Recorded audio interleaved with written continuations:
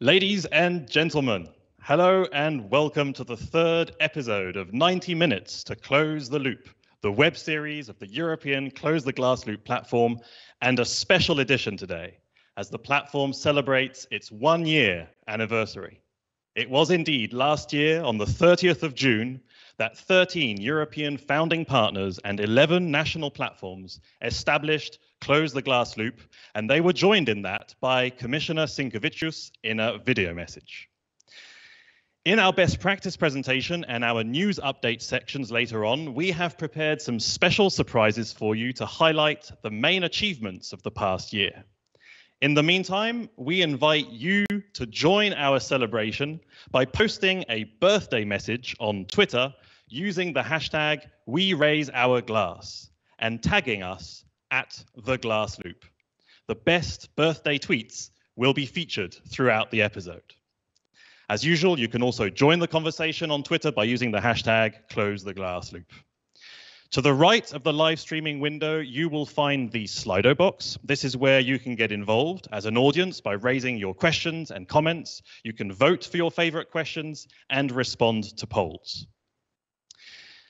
For this event, we have received over 200 registrations, and you can see here a snapshot of where the participants are coming from. For the third episode in a row, Portugal is our #1 country, taking its revenge on Belgium, which comes second, and France, the UK, Germany, and Spain are also well represented. We also have a global outreach with participants from 27 countries, of which 10 are non-EU. So welcome also to colleagues joining from around the world in the Ukraine, Brazil, Moldova, and the United States, to name but a few. To bring us all together, what better topic to celebrate than the sustainable recovery of hotels, restaurants, cafes, bars, and pubs? It's been a long winter and spring with extended and in some cases interminable lockdowns, curfews, and other restrictive measures on the hospitality sector. And we have all sorely missed the bustling, thriving, jam-packed venues, the candlelit, cozy, romantic evenings, the casual or dressed up occasions, and more generally, the feeling of hospitality and conviviality. So what is your wish for the sustainable recovery of the HORECA sector? Well, you can write your guest book comment right now in the poll. My wish is that we should stop being afraid. And in that context, I like to think of glass as the cheerful material, the one you'd choose to say cheers, to impress, to raise a toast, or to create a memorable moment. But it's not just about the experience of hospitality. The glass value chain also has an important role to play in getting hospitality back on its feet by addressing the specific challenges of the HORECA sector on the back end of the celebration. The moment when the party is over and it's time to clean up, to make sure that all the glass bottles that were so full of life the night before are indeed collected and recycled in the morning for the circular economy to give those bottles their life back again. And that is why the strong connection between hotels, restaurants, bars, cafes, and pubs and the glass value chain is such an essential part of closing the glass loop. So, how can the glass value chain support the HORECA sector's sustainable recovery? Let's find out in today's main topic. So, if you're ready, let's get down straight to it as the clock is ticking.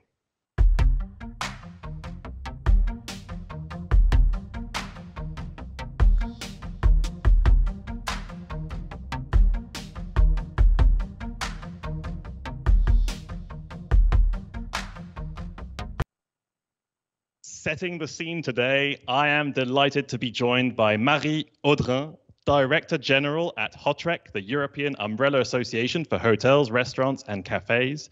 And she will be telling us about the perspectives of the HORECA sector in times of uncertainty, but I am sure with great eagerness to reopen. So, Marie, over to you. Thank you very much, Jean-Paul, for the kind introduction and the words you used to describe hospitality. I couldn't do better. Good afternoon, ladies and gentlemen. It's a real pleasure for me to be here with you this afternoon, and an honor because I know today marks an important milestone in the Close the Glass Loop initiative. It's great to see all the work that has been achieved and the prospect. It's important for us also as hospitality that certainly we are part of this significant value chain and this stakeholder dialogue. So really thank you also for focusing and bridging to the hospitality sector over the past few months. So indeed, I've been asked to share a few thoughts and consideration about the impact and how we see the recovery for the hospitality sector. I don't have all the answers. As you can imagine, it will be a long journey to recovery and hopefully a journey where we can all support each other. So indeed, as you were saying, the past 16 months have been extraordinarily challenging for most of the establishments, which were either forced to close or to operate under significant restriction across Europe and across the world, as this pandemic is really global. And it was important because of the health priority and to make sure there were measures in place to fight and restrain the transmission of the virus. Today, the progress of the vaccination of people is significant and provide us hope, and we'll see hope for exit strategy and plan for really reopening for many businesses. So that's really a progress, because that's important for us that we have this certainty that we are open, but we can remain open. We know there are still a lot of concern, and we know recently with the variant progression, but we know as well, and we've demonstrated, I think, that there are ways to open safely and stay open. The open and close situation that we had to face over the past month were extremely detrimental for the business, but also for the workers and the staff. And that's really something important for us. Establishments are ready to welcome customer back. I think you've all experienced that. I hope that they've put in place enhanced health and safety protocols, face masks, social distancing, because that's really important. And we know how much the consumer confidence has taken a hit during this crisis. So we need to make sure, so all these measures, that customer feel safe to come back to our establishment. And let's not forget, and I know here today there are many municipalities and representatives of cities. It's not just the economy, but it's also the social, the dynamism of cities, of region, of rural areas or large city that has been impacted by the closure of hospitality. So that's really, in terms of the social, cultural impact, that has been massive. And we really want to move away from simply staying closed. That's really important. So in terms of what's the situation today? As you can imagine, really the imperative is really on the economic situation to help the companies to reopen and to stay viable. They've been on lifeline support for many months, and that was really important that the government and the EU deployed massive support. But let's be clear, reopening does not equal recovery. So we really need to help the companies in this reopening phase, as the cash flow challenge is massive for them. As you can imagine, you have to bring back your staff, you have to organize your supply. So we need the certainty, the clarity on the exit strategy, but continued support as well to make sure that we don't see a huge number of insolvencies. I read, and we had a lot of feedback, that in some countries they fear between 1/3 or over 1/3 of the companies are at risk of bankruptcies. Let's not forget that hospitality sector is primarily made up of SMEs. Over 90% are really small companies. So that's really important for them to feel secure that they can still get the support. So we've seen, for example, that Europe has deployed recently the Global Adjustment Fund for Tourism in Estonia. We had the support of the state aid. the next generation Europe is a unique opportunity to support us. But that's really important to make sure it lasts as long as necessary. And I think, speaking to the value chain, we all agree that the closure of hospitality had a knock-on effect on many other business. So we need to make sure this whole ecosystem remains viable and of course, recover and restart. Two other challenges I want to highlight today, because I think that's really important for the recovery, is of course the issue of the workforce. Hospitality is a major employer in Europe. It's about, prior to the pandemic, 12.5 million jobs, very diverse job for very expert, very qualified to low-skilled job. We employ a number of young people. 20% of the workforce was under 25, a lot of our women as well. So it's a major job creator in Europe. And of course, the pandemic has created a lot of tension and challenge for us to retain and attract the workforce.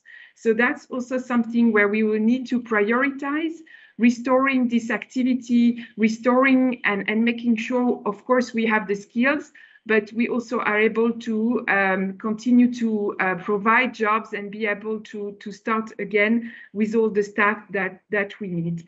For example, in France, it was mentioned that about 100,000 jobs are missing, and we've seen a number of establishments who are not able to reopen because staff is missing. So that's really, we need to create the condition also to attract and retain the workforce. The second aspect, and I know it's almost 1st of July, so it's an important date for tourism in Europe, because obviously that's the entry into force of the digital certificate. But overall, our message together with the travel and tourism has been constantly to promote coordination and clarity from the government on how we can restore the Schengen and the travel in Europe. That's really key to help us to make up for the lost ground, and we hope this summer will be, and we think would be better than last year, but still it's very challenging. So that's something important, because tourism and of course hospitality are big in the infrastructure of tourism, has been one of the fastest growing sector of the economy over the last few years. It's important for many areas in Europe. Europe is the world's largest tourism destination, and tourism is about 10% of Europe GDP. So that's really an important ecosystem. And we know that it will be really a challenge to get everybody back on track. But this coordination and really trying also to assess the risk the same way among EU countries is really important to have in this pandemic. And I think we've made a lot of progress over the past months on this. So maybe coming to a bit, forward looking, even if sometimes I feel that we are really still on this, facing this immediate challenge. I want to look ahead, of course, with you, and that's, I think, an important topic at what would be the next normal. And certainly sustainability, be it economic, social, environmental, will be at the core of the recovery and what would be the next normal for hospitality. It's something that we had been discussing in HOTREC prior to the pandemic, of course, and we know it's an imperative economically for the business, but also, of course, from the point of view of the consumer expectations, the social changes that we are seeing, and that we have to be ready and we have to be present for this sustainability transition or transformation. But of course, it will be challenging because, as you can imagine, especially having to face such a shock with COVID, business will have to balance their need for liquidity and their ability to survive, to restart, with their willingness to organize and really move to that transition and move to this sustainability ambition and the ambition that, of course, we fully share. So that's really will be important. And what we would need, of course, is to continue to raise awareness in the business community that it can be a plus, that it's important in your business projection, that we need to secure that there will be public funds made available and support and incentive for especially small companies. It will be a lot about public-private partnership. We know it's not just public funds, but there will be massive need for massive support. And of course, the support of the consumer and all the stakeholder dialogue. And how we combine those three, we think will be important as a recipe to make that sustainability bridge and the transition. So for hospitality, it touches a lot of issues: food waste and food loss, renovation of building, decarbonization, but also the impact on the mobility. And certainly your initiative, Close the Glass Loop, fits really for us into this idea of how we can move forward together. So I think what is really interesting is how you can help us and we can help each other to understand the challenge is of the HORECA sector and really make that effort to understand the day-to-day issues and really how we can find solutions. So it's important for us to join forces with you and all the many players to really move and work on concrete solutions. So promote partnership at national level. That's really important between all the glass value chain and our establishments, but also look for solutions that will help the sector. And that's what we like about Close the Glass Loop, that it's really also this platform which is practical, which is business oriented, which has really this ability to make us exchange and better understand each other. Again, thank you for inviting me. It's a very challenging time, but also we want to look at the future and with all our partners. I will be delighted to cheers with you as soon as we can. And again, happy anniversary to all of you and all the best and looking forward to working with Close the Glass Loop. Thank you. Thank you very much, Marie, and for the birthday wishes as well. And I hope that they can go back your way for a total recovery of the sector. You mentioned that it was important for you to work with platforms like Close the Glass Loop. Maybe also just a word on a call to action, possibly. I mean, I think viewing us today are many operators in the glass value chain. Would you have a call to action to them to support you in maybe the one or the other initiative that you're going to be taking soon or that you've already taken? Well, I mean, look, I think the call to action is that, of course, let's make sure that we work again as an efficient supply chain, that we find and we discuss solution to reopen the establishment and we manage the flow of people. I know here there are some of our large suppliers, so really important to really have those discussions. They're also representative of cities, so how to make sure in a safe and responsible way people are able to come back to establishments and we are managing the flow of people in city, especially with the summer season. We have a campaign called Together for Hospitality, and our call to action is also to really make sure that we show how much we need each other, we work together, and that simply closing the establishment, it's not a solution either economically, but for the social life of the cities and many of the places in Europe. Yeah, so close the glass loop, but open HORECA, please. Could be a way to end that and give a key message. Thank you so much for having been with us, Marie. I think that was very inspirational and important to hear from the HORECA sector on these matters. And now we will be going into a panel debate to go deeper into the impacts of the HORECA closures on the glass value chain and what solutions we can bring to the HORECA sector.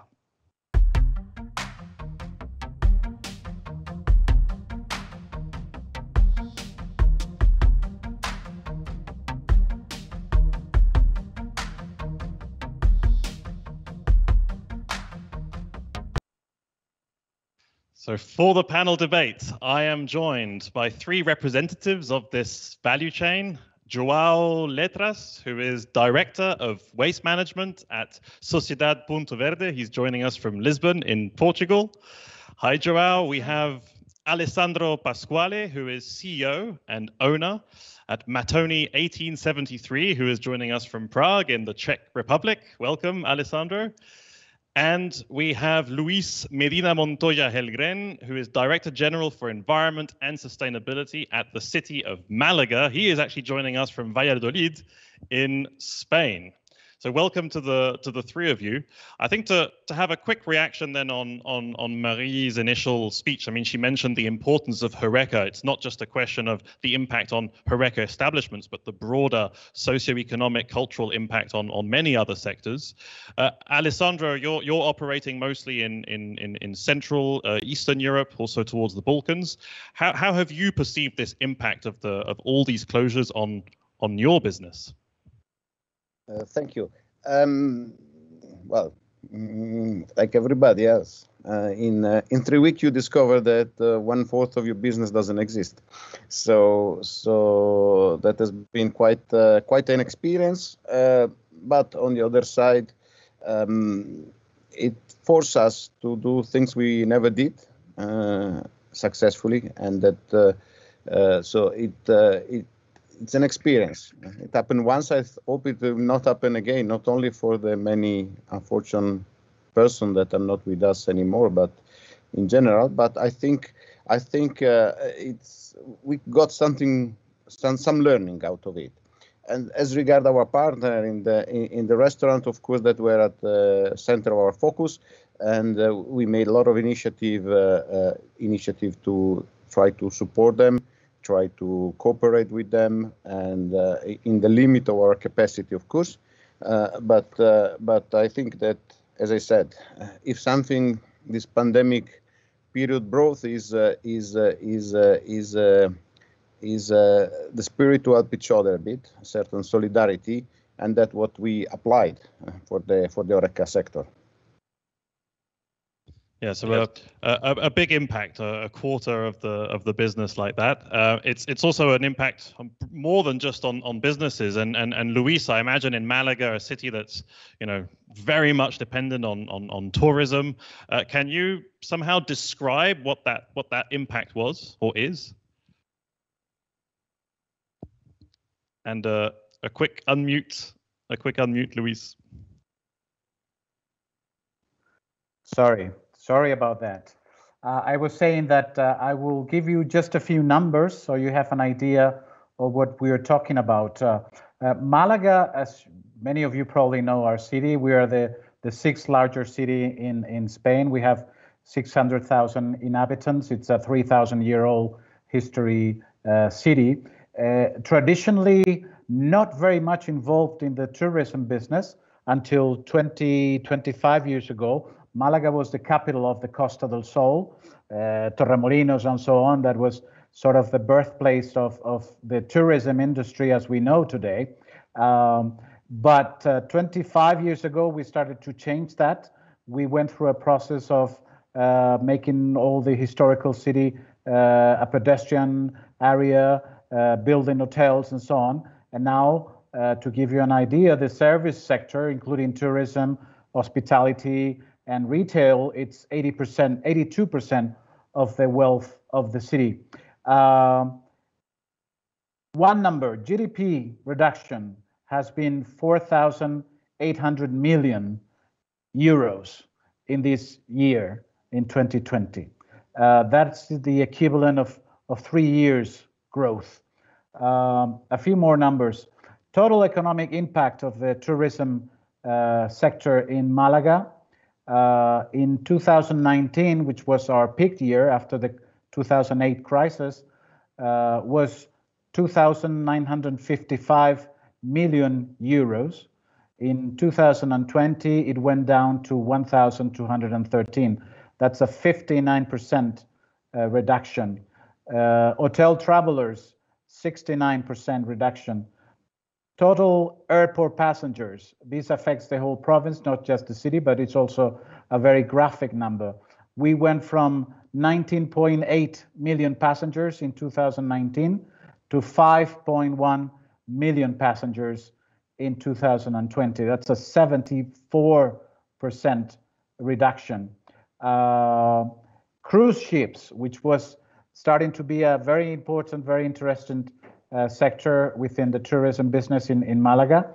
We went from 288 cruise arrivals and 476,000 passengers to 19 arrivals, which were mostly in the beginning of the 2020 and a little bit in the summer, which is a 93% reduction. As you can imagine, this has affected heavily the whole economy of the city, particularly the HORECA sector, which has lived through a 60% turnover reduction. As you can see, we still have many HORECA establishments who have not opened yet. They are starting to open little by little. The municipality of Malaga has put in place all kinds of aids and schemes to help them get back from this tremendous crisis. It's been already quite a few months that they don't have to pay local taxes for their terraces in the streets. We have reduced their garbage collection taxes. We have reduced their property taxes. So we're doing all we can to help them recover. And we're starting to see signs of recovery, but also we're witnessing some problems related to the combination or the conviviality between the tourism sector and the HORECA sector and the residents of the city. Residents of the city have been living in a very quiet place for over a year, and now everything is starting to getting back to normal. That means people in the street, you know, Spaniards, we're shouty people and we make noise, and we always like it to be in a terrace.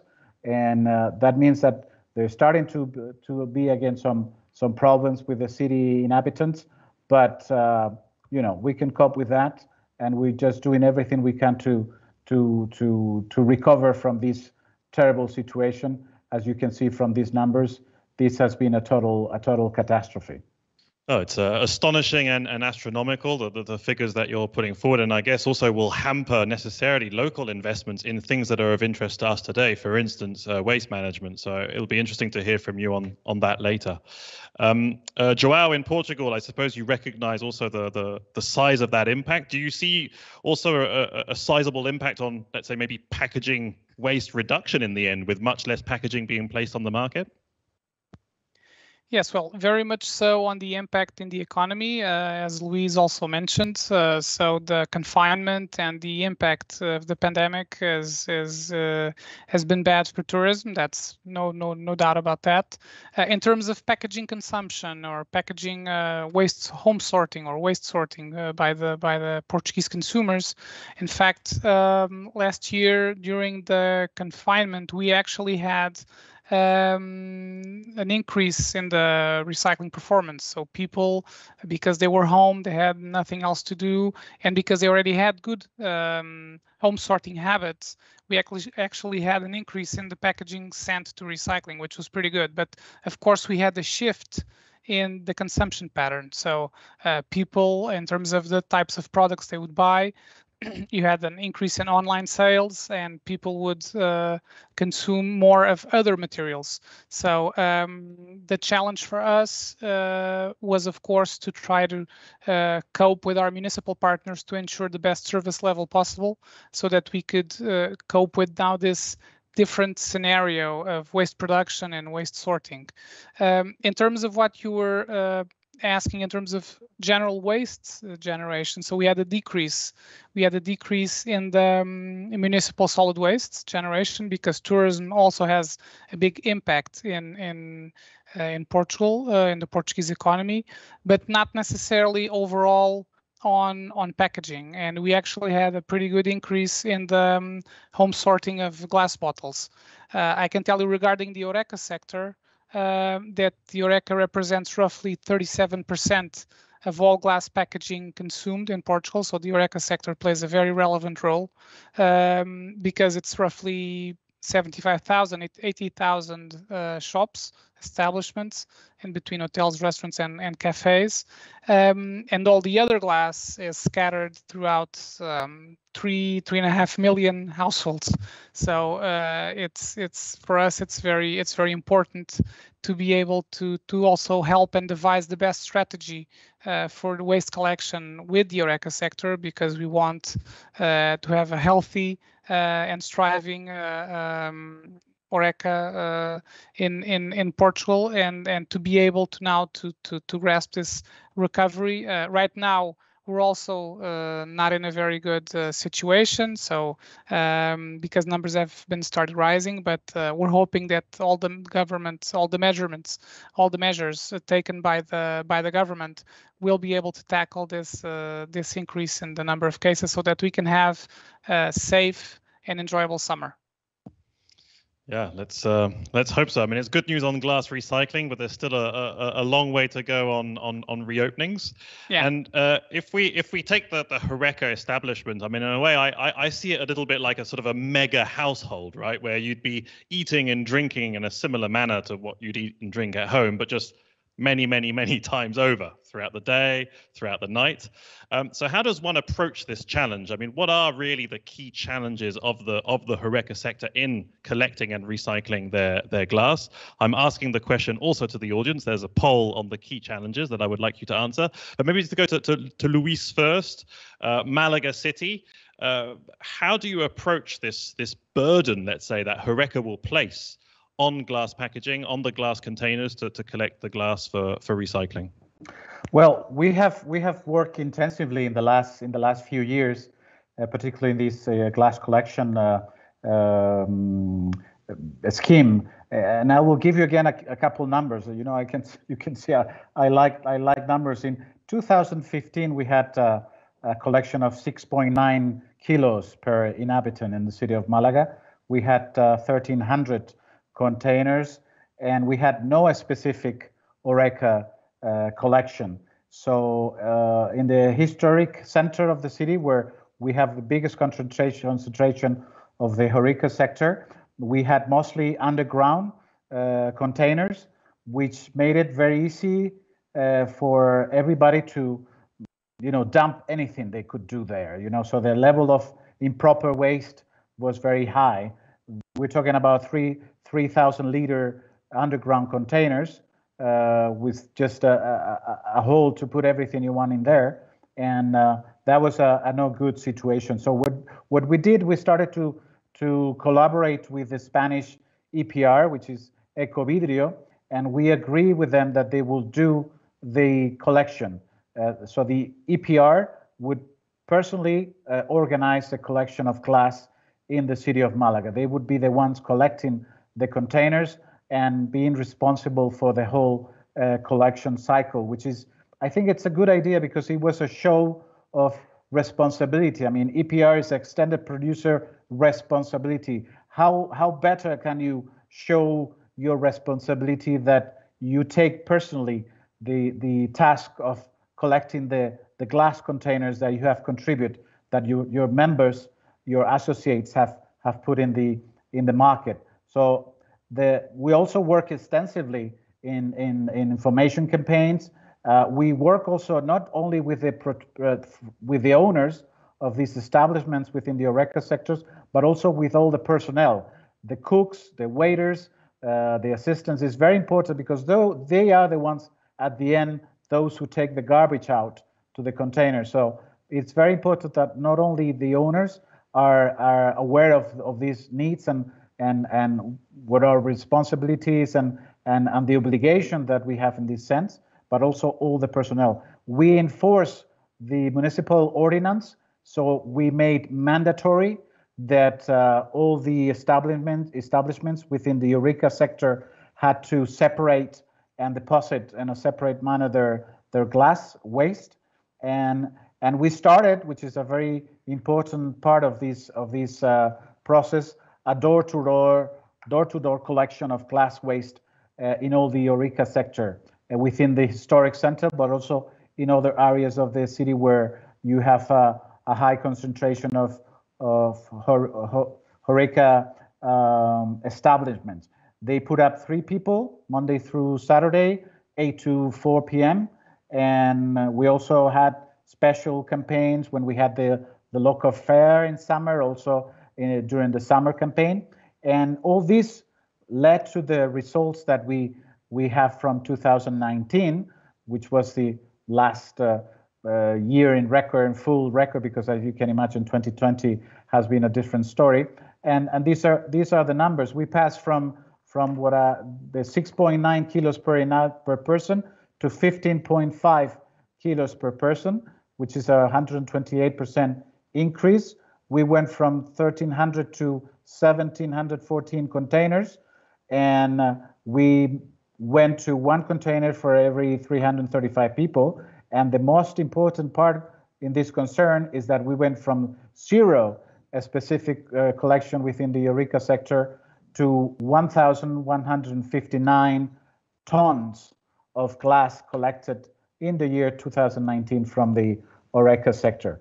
So that's the idea and how we have done it, basically. So the transfer of responsibility, not just a financial one, but also an operational one. If I then go to Alessandro, because you're representing a company that will be mostly putting refillable glass bottles on the market when it comes to glass. In a way, it's a similar thing, right? You have the responsibility operationally to manage the logistics of these refillable glass bottles. Do you see any specific barriers to the deployment of these refillable glass systems in the HORECA channel? Yes, in my region, which is Central and Southeast Europe, there is a traditional of refillable glass. So basically, based on a deposit system, DRS. I think this is the best possible solution for many good reasons. Of course, there's some distance limit because transporting glass it's also not easy, complicated empty glass. I mean, but it's working well. Now, other part of Europe don't have this tradition. It means they don't have the infrastructure for the both on the premises, you know, to have enough space stock to keep a full and empty bottle together, or returning infrastructure and so on. That's I cannot evaluate what does it mean to implement the infrastructure. At the end of the day, sometimes we are afraid of the consequence to make a systematic change, like introducing a DRS, and it's not only for glass; it's valid also for PET. I'm supportive of DRS for every material, but at the end, sometimes it's more costly. It's more, and then the results are less exciting to insist in the old system than take the decision, the brave decision, and move into a new system. That's my opinion. Unfortunately, from the industry, sometimes I see more the trend to try to transform refillable market in one-way market for a number of reasons, and doesn't make me very happy. But that's as it is. So my opinion, yes, if possible, I would support refillable glass and based on a DRS system for the HORECA. But the DRS system that you mentioned, it's already currently in place in the sense that when the HORECA channel will be ordering its bottles, there will already be a DRS on those refillable glass bottles, correct? Yes. Okay, it's for refillables. It's for the refillable system to function. Yeah, but exactly. I support generally glass to be refillable. Mm-hmm. And do you see any specific trends in this sector that makes maybe the distribution channels or the number of rotations? Maybe there are specific new consumer demands on bottles, like premiumization of bottles. Do you see that has an impact on the refillable systems as they are in place today? I wouldn't say as much consumer demand. Consumer happy with glass in the HORECA. Of course, I believe glass in the HORECA is the right packaging, because if we indulge in a good moment on a table, we like to have it looking good, and glass is looking better. There is no doubt. It's maybe, but also by the sustainability point of view, it makes a lot of sense, especially in that position. So it has all the pluses. I think it's more a matter of I think consumers are very fine with refillable glass. I have here a bottle. This bottle is 15 years old. Doesn't look new, but doesn't look too old. I don't know how many rotation it did, but I know that it's 15 years old, and it's not such a bad example. So I think it's more about industry, HORECA sector itself, and institution to decide where to push more, through the refillable or to the one-way glass. Yeah, 15 years is already a teenager, so that's not bad. That's a long life already. Could we maybe just show the Slido results for the key challenges that the audience believes is faced with HORECA? We have the top answers are lack of staff awareness and training, lack of internal storage space for empties, and Alessandro was mentioning already, refillables, one-way glass. It's not so easy to maintain all of this in a small establishment. João, you have a clear action plan on HORECA in Portugal. Do you recognize some of these challenges, and could you also comment on the ones that are specific to Portugal and how you intend to address them? Yes, clearly. Thank you. Well, we believe that we need to tackle the performance of the HORECA sector, sorting glass, bringing to the HORECA sector practical and convenient solutions. So this means changing the bottle banks, the containers. Instead of having just a simple hole to put one bottle at a time, to have mechanisms of assisted lifting, like you have already in Spain, and the Ecovidrio very well implemented them. We also believe it would be important for the PRO, such as ourselves, to be able to become more operational if the municipal partner is not being able to achieve the recycling quotas. So again, an example that works well in Spain that we would like to maybe consider here for Portugal. Regarding other measures, the awareness generation, awareness raising in the HORECA sector is also very important, and we need to reinforce, especially in the more historical parts of the cities, the door-to-door collection. So we have, unfortunately, a one-size-fits-all solution, which is the bottle bank. So the green container for glass bottles, normally 2.5 cubic meter container, and this was initially designed for home consumption, for the domestic waste producers. So it's not adapted to the HORECA sector, and the HORECA is in fact extremely relevant because we are one of the countries in Europe with the highest per capita consumption of glass, if not the highest. So we have 38 kilos per inhabitant per year, which makes it quite challenging then to capture at least 60% of this amount in glass. So we definitely need to make life easier for the HORECA. We count on our municipal partners to do this. We're working together with the glass industry and also with our shareholders to be able to bring cost-effective solutions. Of course, if we need to reach higher goals, this also means higher costs. So we realize that this will probably mean a rise in green dot fees. But of course, it's what needs to happen because we need to recover this glass. We really don't want this glass to go to waste. Alessandro, do you see a problem with the coexistence of refillable glass and one-way glass in HORECA outlets? Is that a problem for your business? Does it maybe limit the kind of space that you have available? And my other question will also be in terms of the distribution channels. Those are purely commercial, correct? Or are there municipalities that get involved in refillable glass loops?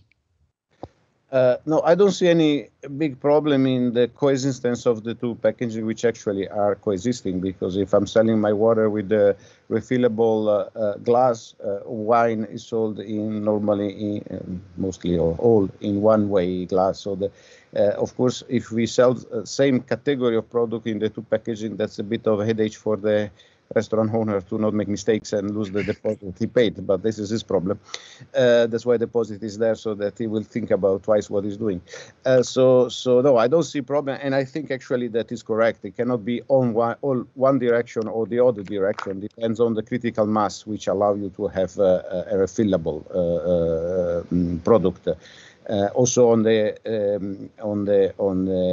environmental impact, if you have a good wine from South Africa, you cannot have it refillable. That makes no sense to send the bottle back to South Africa.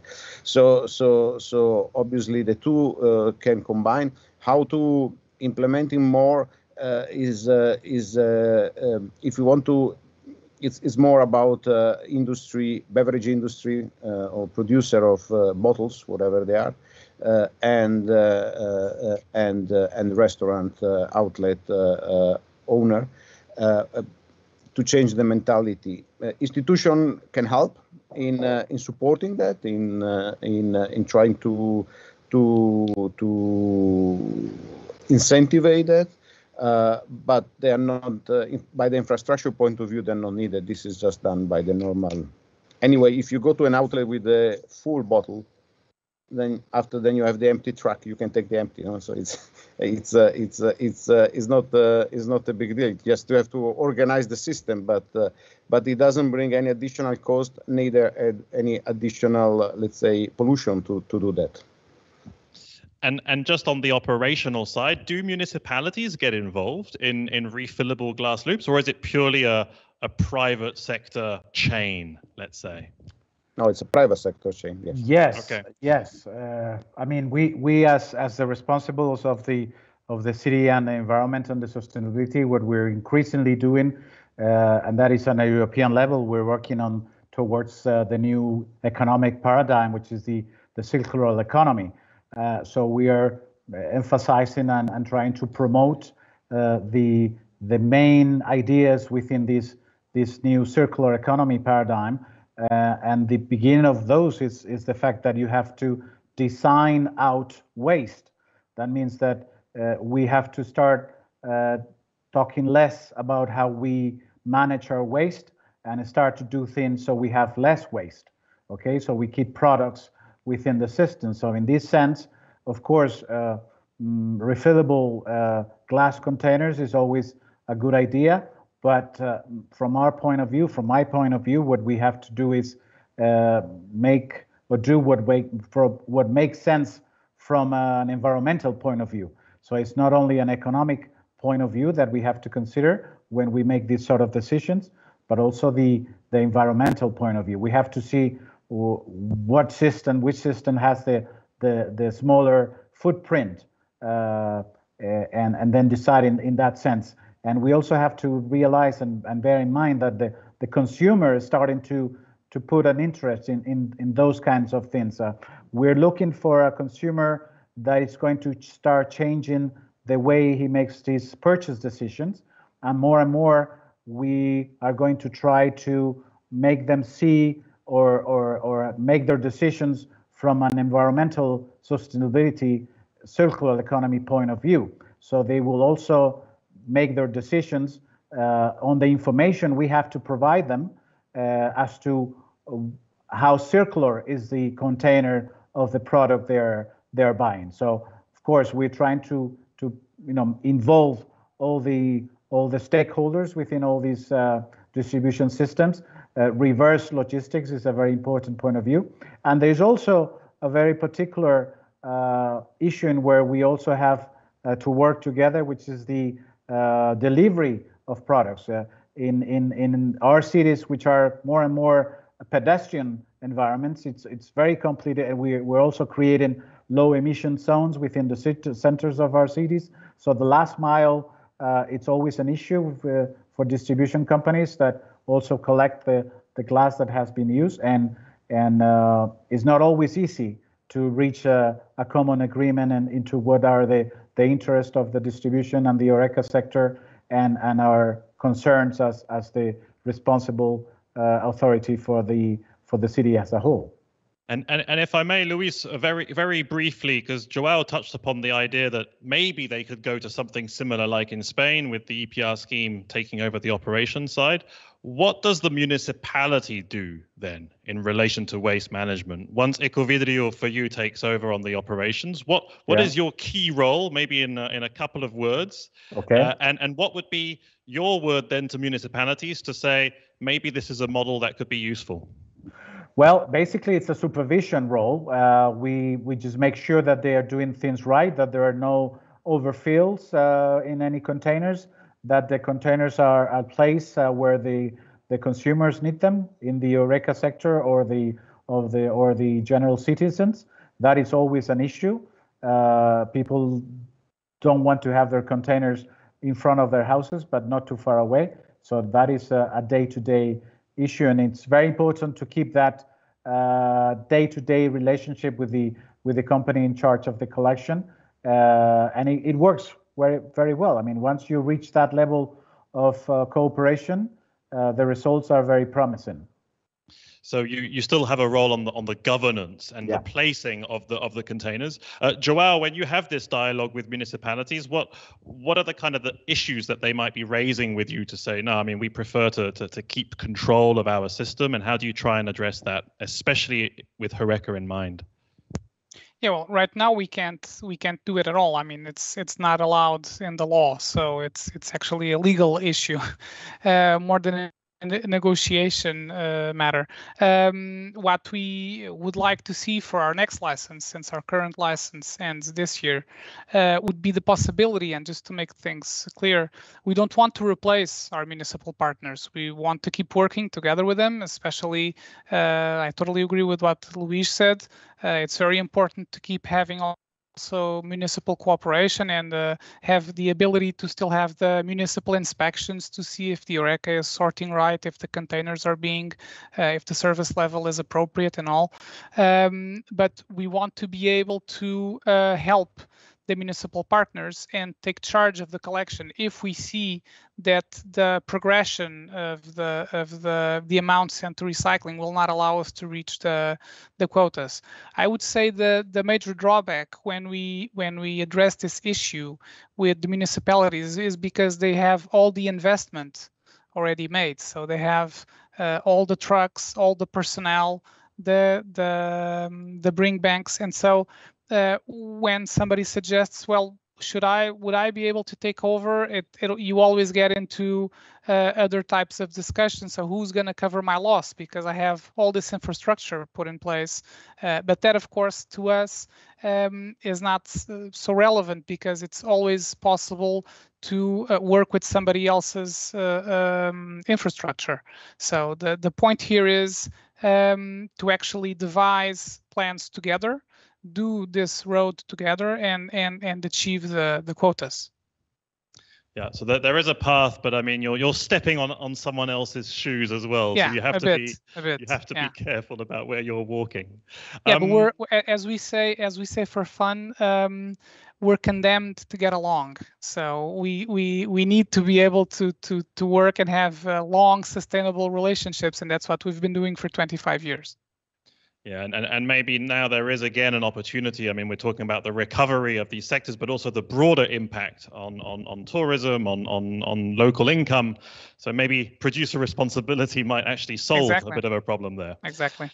Okay, I think I would like to also raise the question of the future, but not necessarily only in terms of collection and recycling, but also in terms of how this whole crisis in the HORECA sector might be affecting the markets in the future, because obviously markets are very much linked with the way packaging is collected and recycled.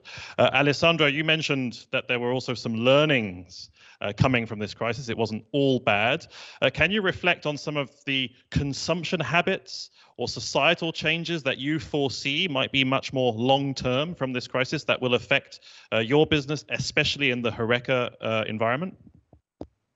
But this is very difficult to evaluate now because we just back on track for like less than 1 month. So far it's buoyant. Everybody want to enjoy what they didn't enjoy for a long time. So everything is running like hell. So very difficult to see a change at the moment. I wouldn't say that the pandemic at the level of a restaurant will change significantly. The way we consume is changing certain things like that with the smart working.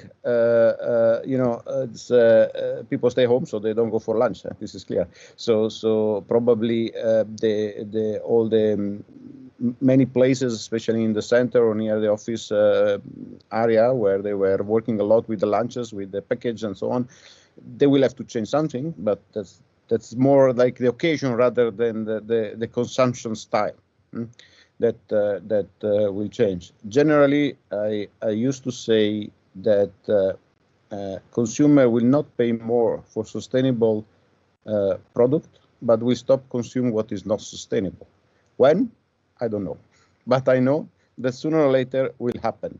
So it's up to us to use this time to, that's valid for retail, HORECA, everything, to assure that what we produce and what we sell as not only the best environmental impact, it is sustainable. It means that it's circular, especially carbon neutral if possible, and so on. So we have to use carefully our time to reach this goal, and time is moving fast, and we don't know when the consumer will make this decision. Can be in 5 years, nice.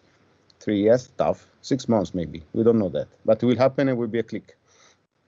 No, but I think the issue of the lunches, I think, is very interesting. And I suppose that's also where workers will be consuming mostly non-alcoholic drinks like water and soft drinks. So that's still a major shift. That's possible. So thanks for sharing that one. Luis, very briefly, on a general level, how do you see these societal changes, consumption habits in the HORECA sector for a city like Malaga? Do you think it will radically change the way you organize, for instance, tourism? No, I don't think there will be major changes. I mean, there is going to be an increase in sustainable concern among peoples, as it's been mentioned. People are going to be making their everyday decisions more and more based on sustainability.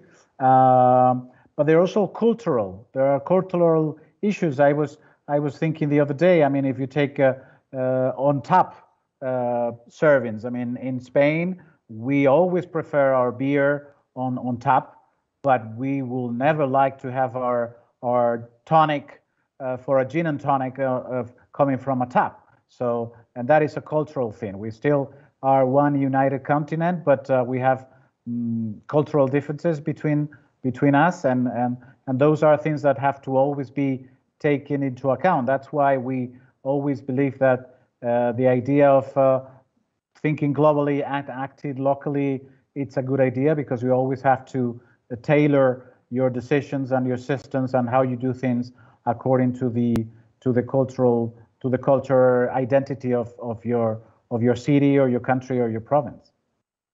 Okay, thank you. And João, do you anticipate any lasting changes in the HORECA sector that could influence the way people consume?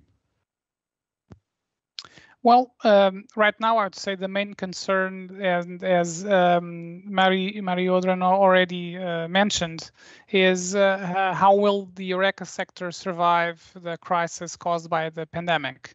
We are going also through a process of legislation change, so we'll see probably shifts in consumption patterns, also due to the introduction of regulation for refillable, most likely, and so we don't have such a dogmatic approach, maybe as Alessandro. We think there's markets, there's conditions for the two types of consumption to exist, so refillable and one way, especially because from an environmental standpoint, the issue of distance and water consumption and washing the bottles is also very relevant.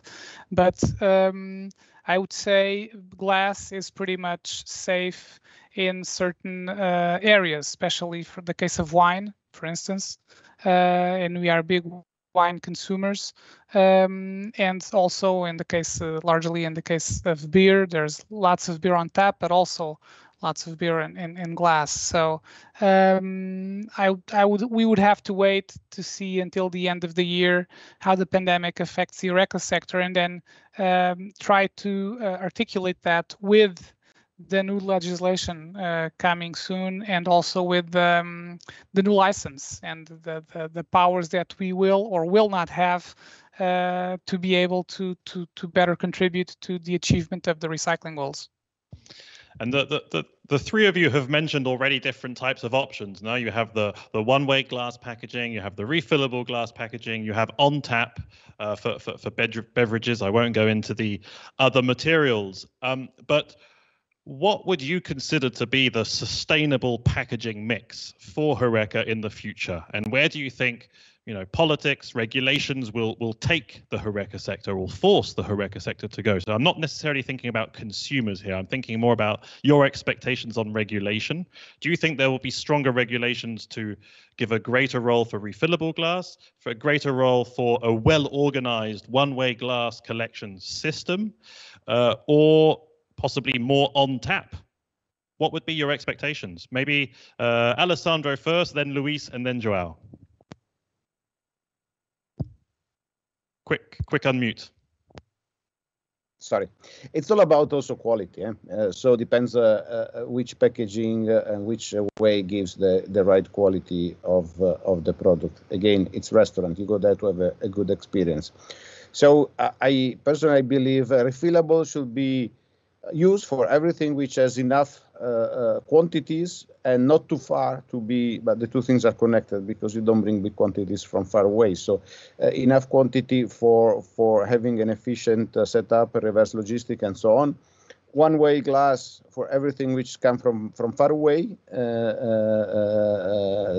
or like wines need definitely glass to protect from oxygen. Tap. What is good on tap? Beer. Beer is better on tap than in any other way, and bigger is the tank where it's coming. If it's not a keg, is a tank. It's even better, and come from a country of beer, so I know these things very well, even if I'm non-alcoholic producer. So definitely beer on tap without any doubts. But other things on taps, then you have problem of lower quality, and I don't think. I think you can reach environmental goal without compromise on the quality, which is very important. You have to keep in mind both things. Okay, thank you. Luis? Yes, I mean, we have been going through that. I mean, I agree very much to what has been said. I think that the mix, at the end of the day, it's what makes sense from an environmental point of view. And refillable, it's ideal, always that you have close providers, close sourcers, which is also part of the circular economy to work towards the 0 kilometer supplying.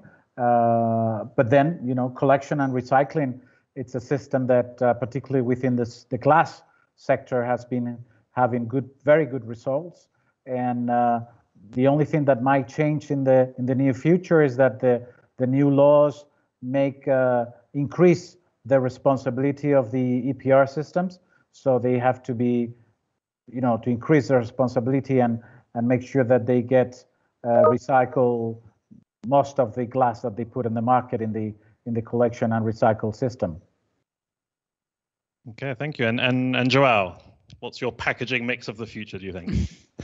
Well, I would say the packaging mix, and speaking only of the HORECA sector, will be largely dependent also on the size of the HORECA establishments, which is something we did not debate here today.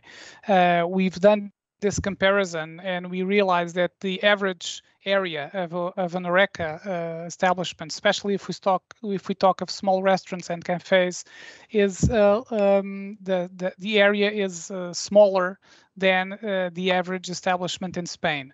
So when we talk refillable, it gets increasingly difficult to have the empty bottles in the back because you have less storage. So even though I agree with what was mentioned, that you will have a lot of consumption on tap, that makes of course sense, especially for beer.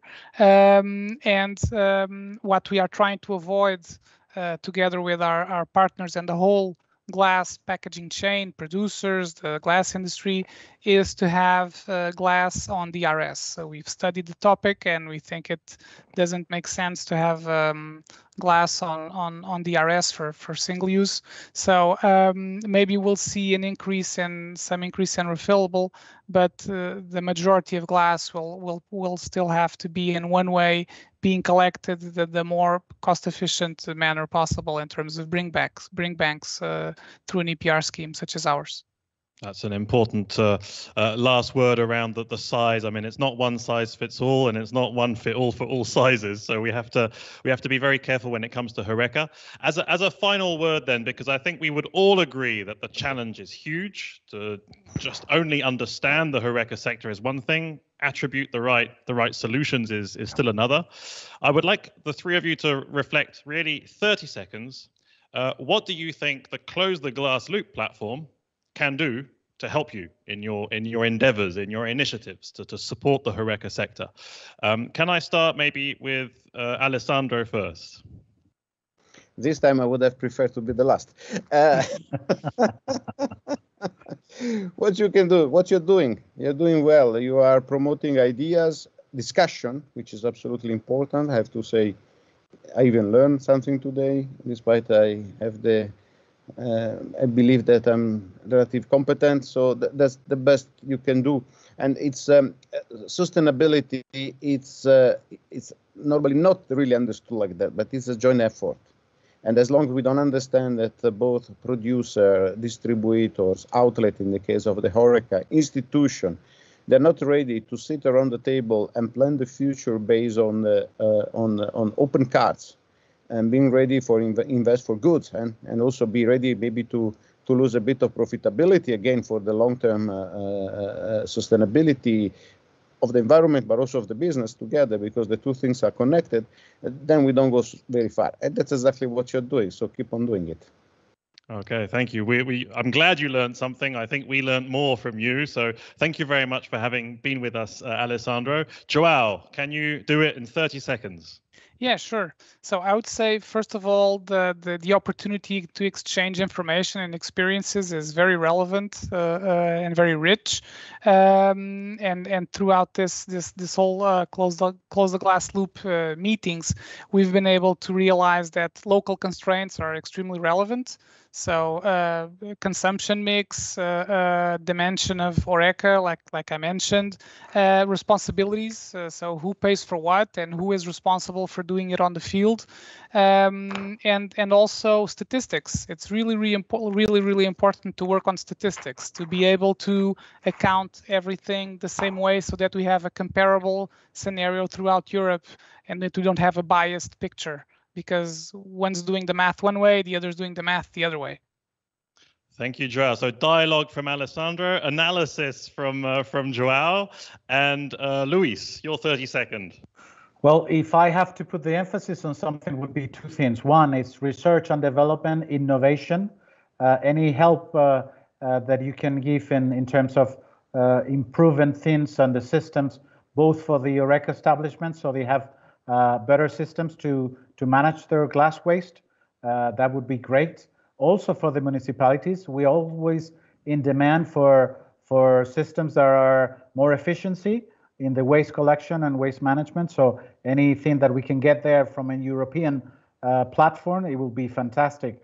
And finally, I would suggest, I mean, we have an organization in Europe, which is EuroCities, which brings together most of the municipalities, local governments in Europe. It's sort of the local lobby of the European Union. So any collaboration, any work together that you might do with EuroCities will be in the benefit of everybody, because you will bring your message and your reality to the cities throughout Europe, and we will also be able to get in touch directly with your change and and associations so we can improve the way we do things everywhere.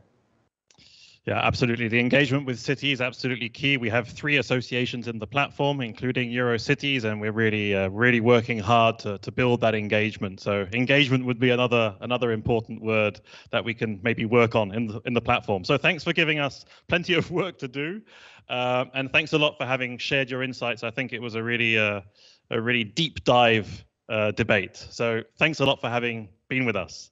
Thank you. And now we move to our 1-year anniversary special edition of the Best Practice presentation.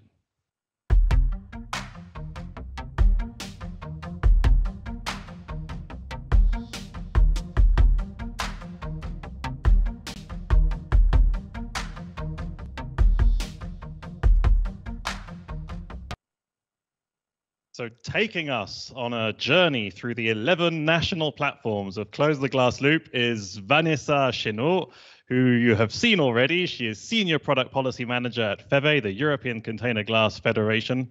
And so please, Vanessa, be our guide. Mike, sorry for that. So thank you, Jean-Paul, and good afternoon, everyone. I'm very pleased to be with you today because exactly 1 year ago, 13 European partners and 11 national platforms launched together Close the Glass Loop with the ambition to reach the famous EU average of a 90% collection for recycling rate by 2030 and also increase the quality of collected glass. So the past year, of course, has been a year like no other, and that was very much stressed during the discussion. But despite this unique context, our partners have demonstrated a very high level of commitment. Adeline will tell you more about the European platform later on, but we wanted to take the opportunity today of this webinar to take you on a journey through the national platforms of Close the Glass Loop. As you know, and as was stressed again during the discussion, the national level is essential for the achievement of the Close the Glass Loop objectives, and our national partners are implementing tailored solutions for glass collection, which work in their local context. So to mark the first year anniversary of Close the Glass Loop, we wanted to give visibility to these national platforms and also give them recognition for the great work done to close the glass loop despite a challenging context. So without further ado, let's give them the floor and the opportunity to tell you about their activities and achievements over the past 12 months.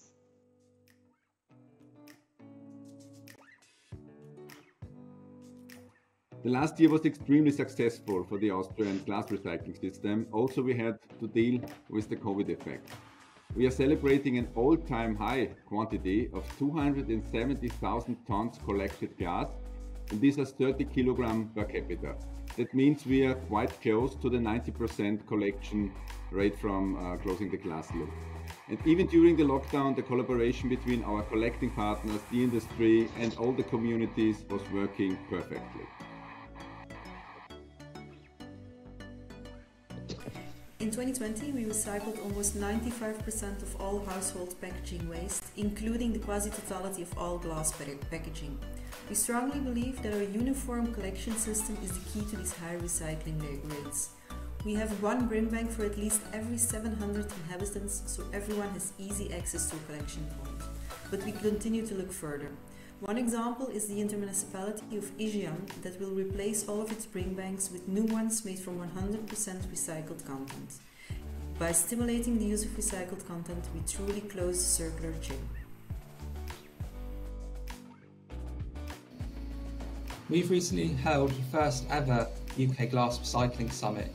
We're already collecting 76.5% of all glass packaging for recycling.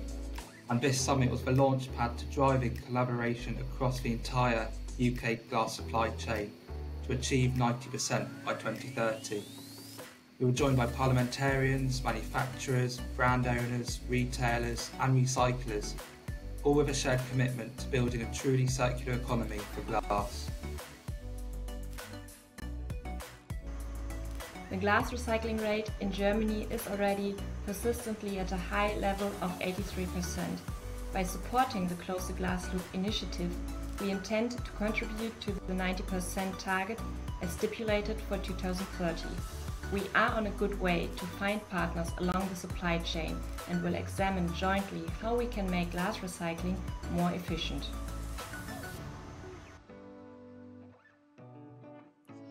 Proudly, I can say in the name of Ecovidrio, the Spanish glass packaging EPR scheme, that this 2020 challenging year has represented a unique opportunity to demonstrate that the whole recycling chain has been solid, committed, and capable to adapt to any situation. Moreover, this year has also shown that the glass recycling consumer habit is well consolidated. In a nutshell, we have proven that we have and we will continue closing the glass loop.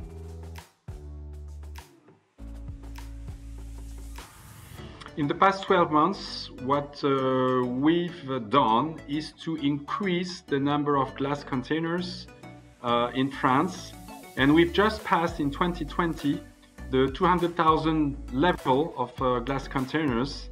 And what we are currently doing is to increase this number. We're investing 8 million euros to help municipalities to install 10,000 glass containers in addition to those containers.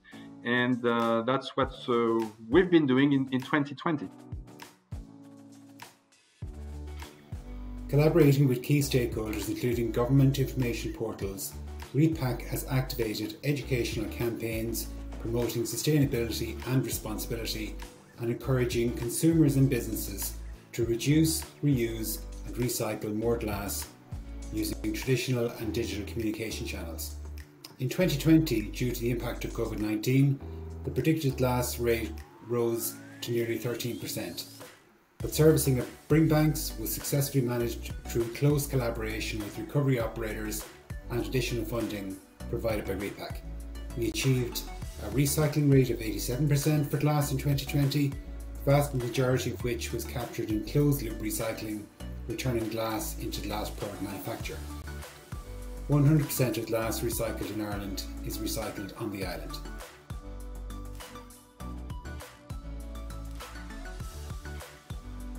In 2020, internal consumption increased by almost 2% thanks to families, despite a 30% drop in HORECA sector due to pandemic. Collection for recycling grew by 88%, as well as a recycling rate by almost 79%, which is more than what investments and revamping and technology could have generated. FEVE contributed to this growth with its continued action and communication. In Poland, the recycling rates are growing slowly year by year, so the main aim for the first years for the Close the Glass Loop is to improve the quality of collected material. So we prepared some national eco-design guide as one of the tools, and we are also forced to work online mostly. So we had the time to refine the national action plan. Then we also prepared some communication tools, including, for example, presentation on best practices in glass collection. Well, the last 12 months were very different from the other any 12 months that we had before. The consumption of glass, like in many other countries in Portugal, also decreased. Although we were very fortunate that we didn't decrease the collection of glass in the country, it was exactly the other way around. We had a small increase in the collection of glass. Well, for us, I would say it's the actual involvement of the HORECA industry. That's something we've been seeing. We can also see that there's a knowledge of the project within the businesses and people working in the field in Sweden. We can also see some things that might affect the quality in the future, and that's from the government, and that's going to be interesting to follow to see where it will end up. So I think that those are the main things for the last 12 months, I would say. So the COVID pandemic has changed everybody's lives and consumption habits, and I think it's very reassuring to hear from our national platforms that the glass packaging recycling chain has been solid, committed, and capable of adaptation, to quote José Manuel. So what's next? In our next video, our national partners will tell you more about their plans for the next 12 months.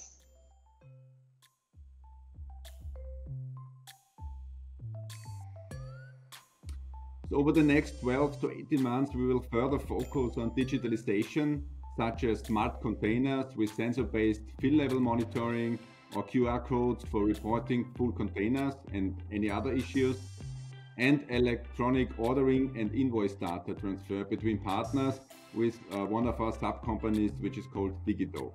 And beside that, we will foster our projects in environmental education for kids and glass collection in the HORECA sector. Together with our partners, we continue to raise the bar. One area of improvement that we have identified is the cleanliness of the bring-bank sites. To ensure they remain pleasant and accessible for all, we set up specific projects with the local authorities. Today, 1 in 3 cities already uses the mobile inspector app to closely monitor the state of the sites. Over the next months, we will continue to roll out the app. Alternatively, we test subterranean bring-banks. In this way, we really look for solutions that work on the ground.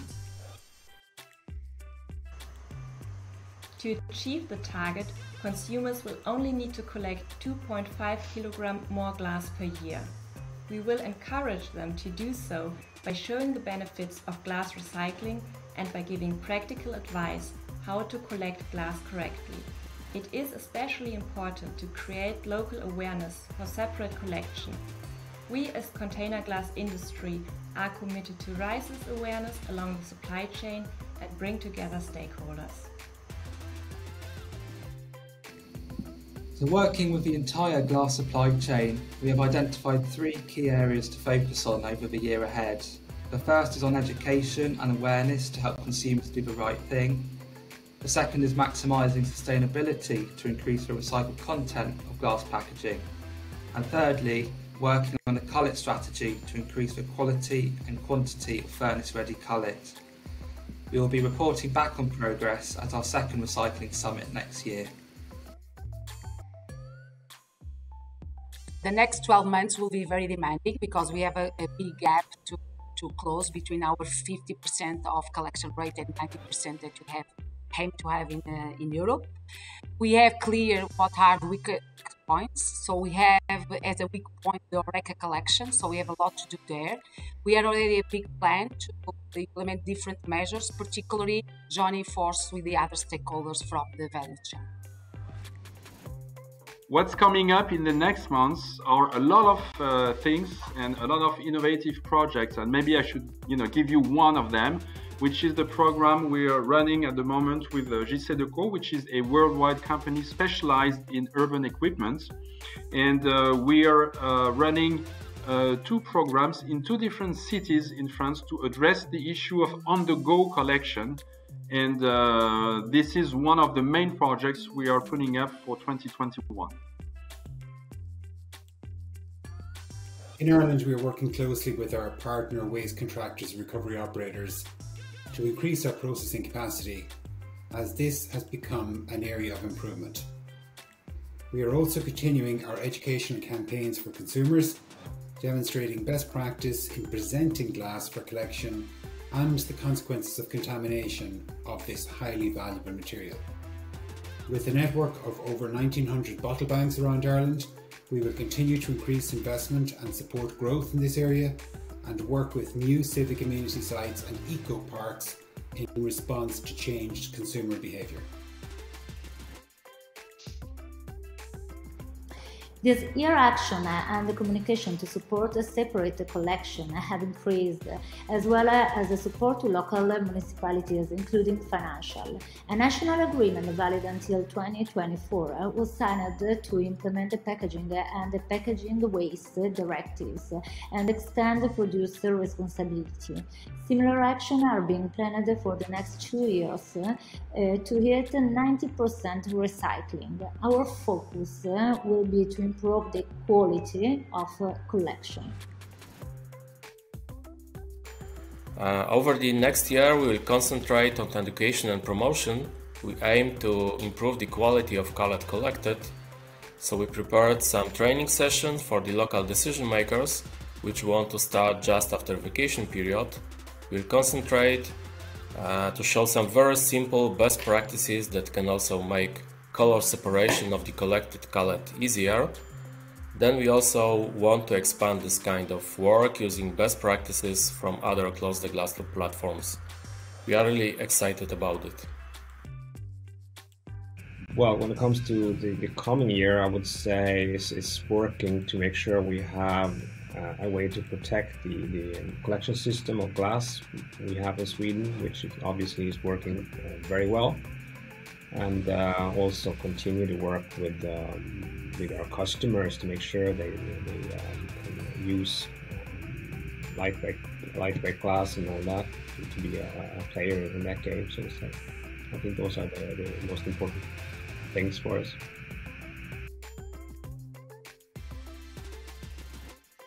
Ecovidrio is more than prepared to face this also challenging 2021, where the European Green Deal, the Next Generation Funds and the Circular Economy Package will be put in place in Spain.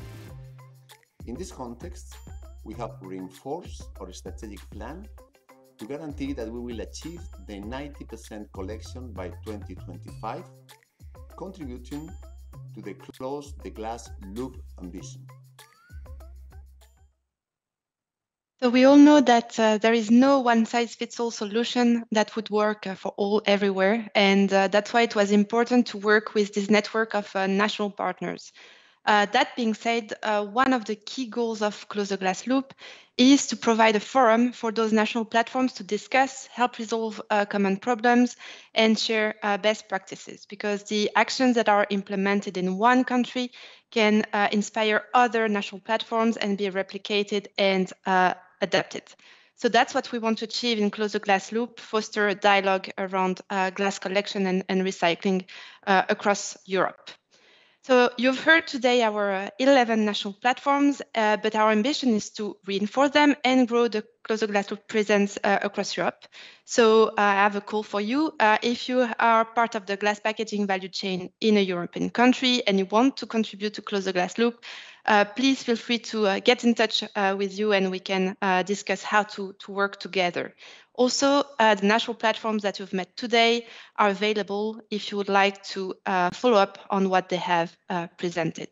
So to conclude, I would like really to thank the 11 national platforms for their great support over the past year. And we very much look forward to another year of cooperation. Thank you. Thank you very much, Vanessa, for having taken us on this journey. And it's great to see all those faces active in glass collection and recycling. So that was an exciting journey. Thank you very much, Vanessa. And now we move to our last part, the news update special edition 1 year anniversary.